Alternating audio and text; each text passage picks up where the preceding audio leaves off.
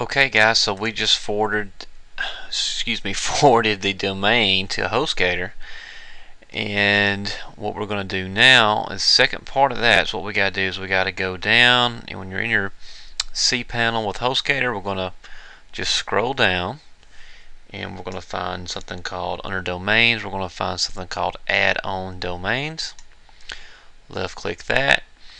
Now you're going to put your new domain name in here. Okay, so I just bought ID with James.com, and the only thing you need to fill in is just add domain. Excuse me, I've got to do a password here. I keep my passwords all the same on all these just to save myself the confusion. It just says OK there. I'll probably change this later to something stronger, but just for the purpose of this tutorial, I'm going to leave it like that. Now we're just going to add domain. So again, we've just typed in what our domain name is.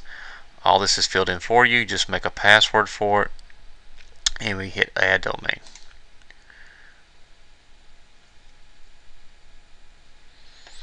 Let this load up.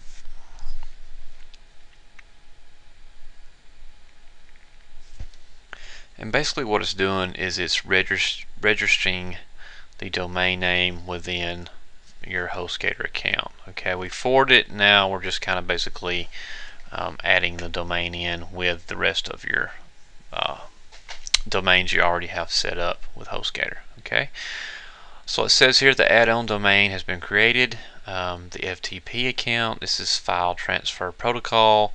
Do not ever worry about that. Do not let that scare you. You'll never see that doing what we're doing. Okay, so we can go back. Okay, so I'm going to go back to home. I'm going to left click home up here. Now we should see it showing up. So I'm going to go down. I'm going to scroll down to let's see, right here. Okay, now we'll see it show up, ID with James.com. So it is showing up here. And for the next part, alright, everything's good. We forwarded the domain. The domain is now showing in our list of domains in our HostGator control panel.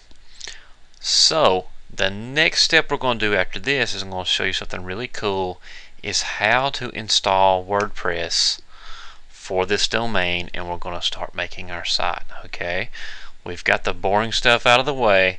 Now we're going to start making the site. Okay, so next part, so go ahead and get excited.